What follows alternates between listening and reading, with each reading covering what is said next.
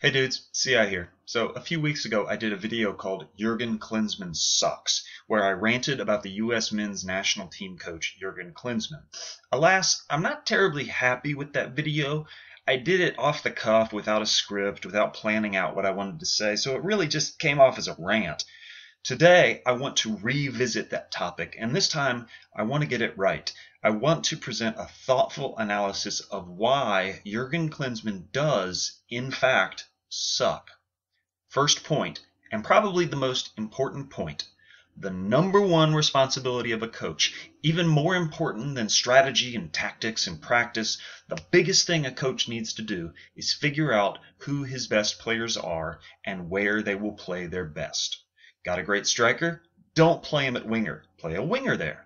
Got a great winger? Don't play him at fullback. Play a fullback there. This sounds like a simple task, doesn't it? But this is my number one complaint about Jurgen Klinsmann. Hell, it's everyone's number one complaint. For as long as he's been coach, he's played guys in the wrong position. We've got a guy who kicks ass for his club playing central attacking midfield. Klinsmann plays him at central defensive midfield. Funny thing is, we've already got a guy who kicks ass for his club playing central defensive midfield, but Klinsmann plays him at central attacking midfield. Is there a guy who plays winger in one of the world's best leagues? Klinsmann will play him at fullback. Got a kick-ass fullback playing in Mexico or another kick-ass fullback playing in England? Klinsmann doesn't even have them on the team. Why would you want awesome fullbacks when he's got this winger he can play there? What if the winger gets hurt, you ask? No worries, he'll just stick a center back in there. I'm not making this up. All of this is true. Klinsmann's been doing it over and over and over for as long as he's coached the team. He takes strikers and puts them on the wing. He takes withdrawn forwards and makes them play in the center of the box as target forwards, where, big surprise, they fail. It's not their fault. They were set up to fail. They were made to play a position they're not used to playing. I said putting your best players in the best positions is the single most important job a manager has. But the truth is, it's also the easiest job. I mean, how friggin' hard does this sound? You've got a good center back, play him at center back. This ain't rocket science, and yet Jurgen Klinsmann either has no idea how to do it, or he simply refuses to do it because he thinks he knows better. Why play the players where they're used to playing, he probably thinks. I know better than their club coaches. I'm the great and powerful Jurgen. Another easy task he fails at, and the second reason he sucks, finding a good lineup and sticking with it. Play the same dudes together. Let them get used to each other. Let them get a rhythm. Let them turn into a team. Jurgen refuses to do this. Every game it's a different lineup. The players can't get used to the guy next to them because every game it's a new guy. Again, this is not rocket science. I am not talking about really complicated stuff here. I'm talking about a coach's most basic job. I could do this. You could do this. Jurgen Klinsmann cannot. American soccer nerds have been bitching about this for 5 years. We've watched the U.S. talent pool get better and better, while the team's actual performance has gotten worse and worse. We've screamed into the void, begging Klinsmann to do the sensible thing, to play a sensible, logical lineup. And then, a couple weeks ago, an amazing thing happened. After 5 years, Klinsmann finally listened. A huge international tournament started, the Copa America, which is basically the World Cup for the Americas. The Copa America started, and Klinsmann put out a decent lineup for the first game. Not perfect, of course, but decent, sensible. He mostly played our guys in their correct spots. Our striker was a real striker. Our central defensive midfielder was a real central defensive midfielder. Our left fullback was a... Okay, well, he was actually a winger, so Jurgen messed up there, but one guy played out of position instead of all 11 guys? We'll take it. It was their first time playing together, of course, so they didn't do so great, losing 2-0 to a really good Colombia team. But then the most amazing thing happened. In our second game against Costa Rica, Jurgen played the same lineup. The same lineup! I swear to God, it was the same 11 dudes in the same 11 positions, and all us American soccer nerds practically pooped our pants. The simplest thing a soccer coach can do, and finally, after 5 years, Jurgen Klinsmann had done it.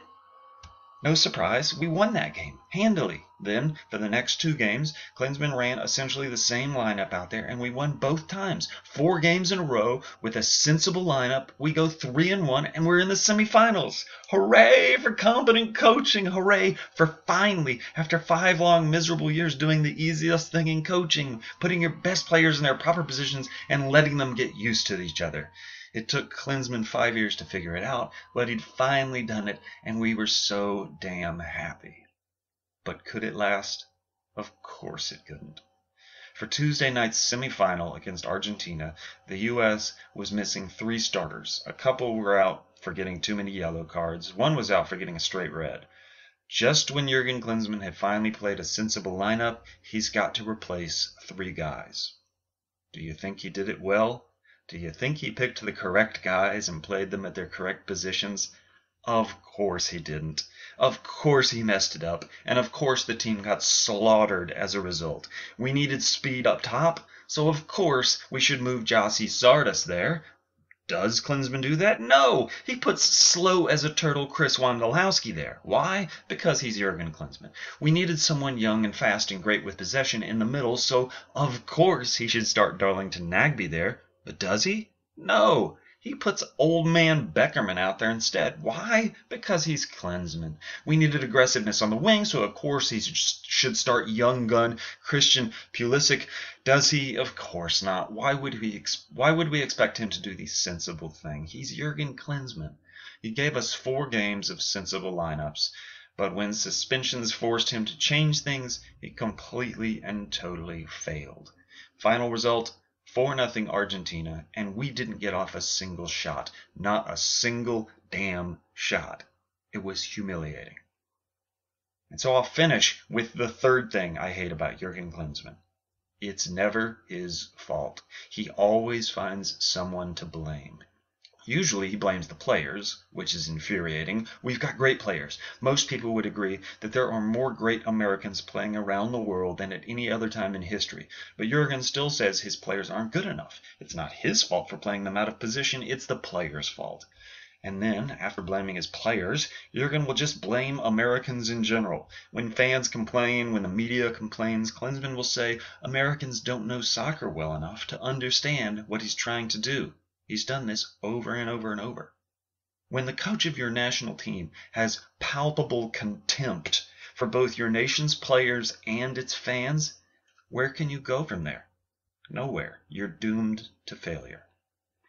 You're wrong, Jurgen Klinsmann. We Americans do understand soccer. We know a bad coach when we see one. We recognize when a coach is failing at the simplest things. You, sir, are failing. You've been failing for 5 years now, and because your boss doesn't have the spine to fire you, we'll get to watch you fail for another 2 years.